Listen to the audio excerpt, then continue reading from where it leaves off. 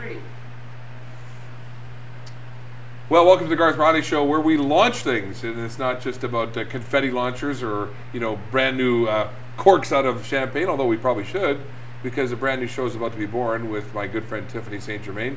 Tiff Talk Today. There you go. Yeah, you can have your own show. Yeah. How do you feel about that? I feel very excited about it, actually. People say that you have Tiffany. You have Tiffany Epiphanies. So I have Tiffany Epiphanies. Tell me about those. I think it's because I have an obsessive compulsive disorder. No, I don't know. I think what do you mean, like you're weird? I'm weird, and I overthink things and I analyze things, but then occasionally I do come up with some Tiffany Epiphanies from those things that I overthink. So do you think there's enough to talk about? I think there's tons to talk about. Yeah, but Tiffany, it can't be the same old garbage that's out there all the time. Exactly. Like conversations that seem to go nowhere. Exactly. So how do we change that? I mean, what are you going to talk about? I mean, some of those issues that everybody that wants to go. And you know what? I think that's really what this all came from. I've always loved to write, and you've known me long enough to know I've always liked to talk too. And I think part of it is that I have part of my disorder is that I just kind of say whatever is on my mind, which is really hurts. I can. Yeah, I've been on the other side of that. You have been on the other side of it, and I never mean it to hurt, and I never mean to be too abrupt with people, because I think I'm actually a very caring person, and I love people, and I love hearing their stories, and I really do try to be a good friend and be there for people. And I think part of just who I am is I let it out, and I don't really hold back, and I appreciate that in others as well.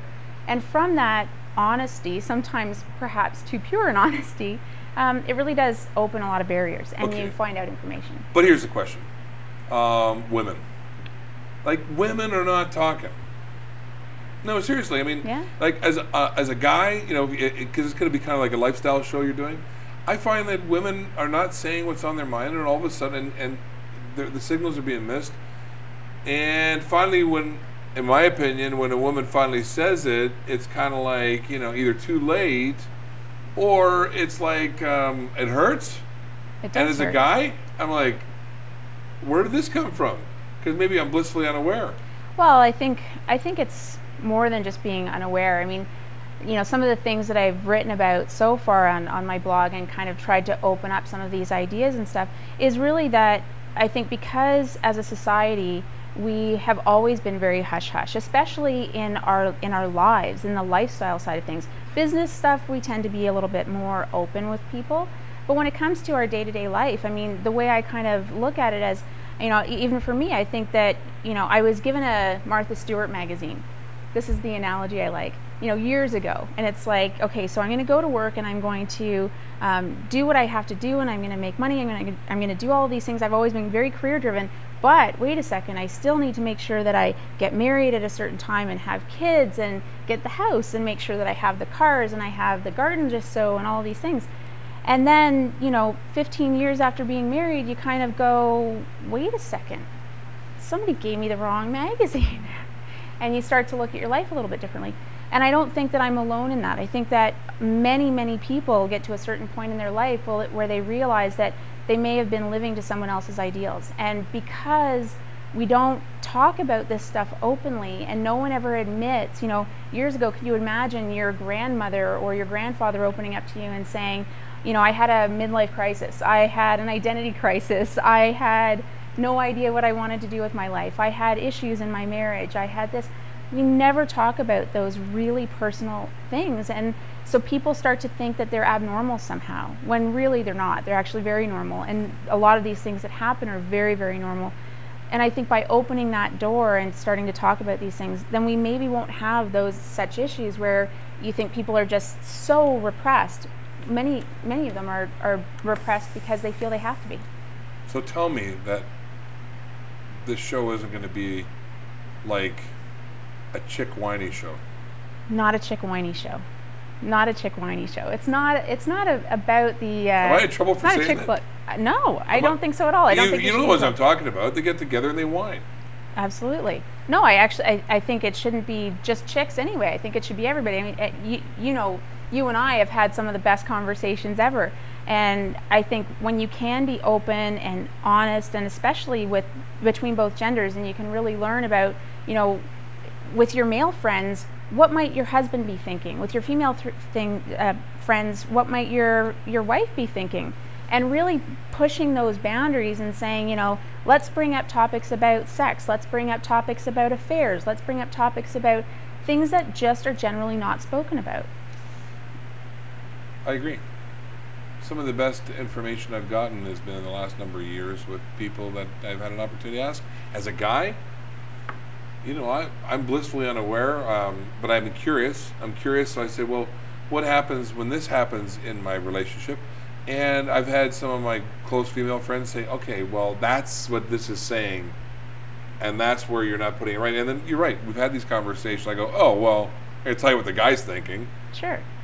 That conversation doesn't happen. It's usually either all the chicks or the girls' point of view, female point of view. Then there's the guys like, well, let's get a beer and, you know, hit each other over the head.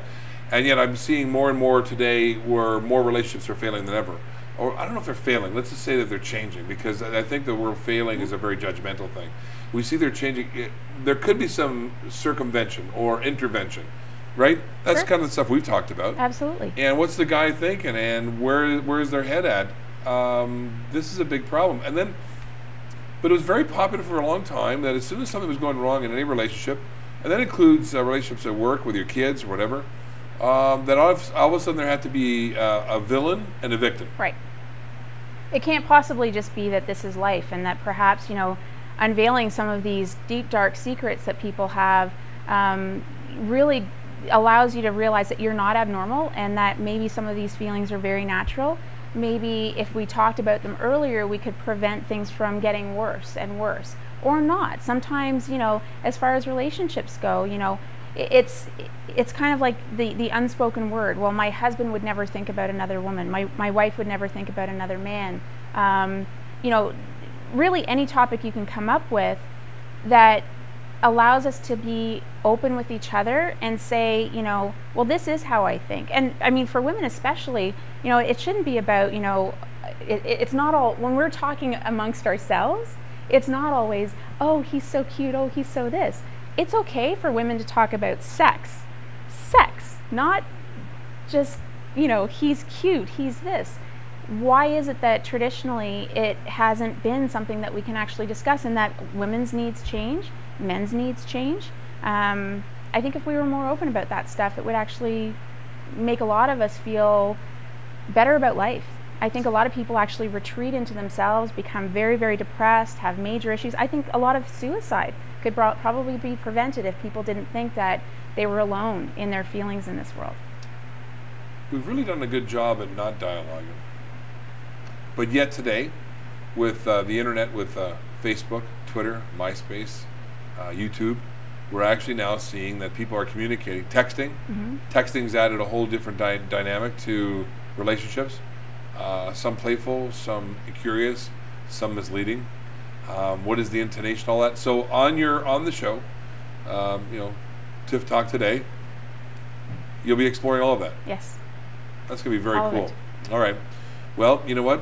I think that you have the makings of a good show. I'm looking forward to being a guest once or twice. Thank you. And then what will happen is, you know, we'll invite other people. If we can rock some people's worlds a little bit, yep, that may prevent them from hitting the rocks later on, and maybe enjoying it a little better. And you know what? Some people may not be ready to open up, but just by hearing some of the topics opened up by other folks and hearing other people talking about it, it might get them out of their shell and allow them to see that it's not just the sunshiny, you know, sunshine surface. Lollipops. Yeah. All right. So coming up very shortly, you'll be seeing Tiff Talk Today, and that'll be a column that you can get to, a blog, and as well as a new show on the internet. So I'm sure we'll see you there, and if not, we'll just be looking at you, and you won't even know it. Take good care. Thanks for tuning in.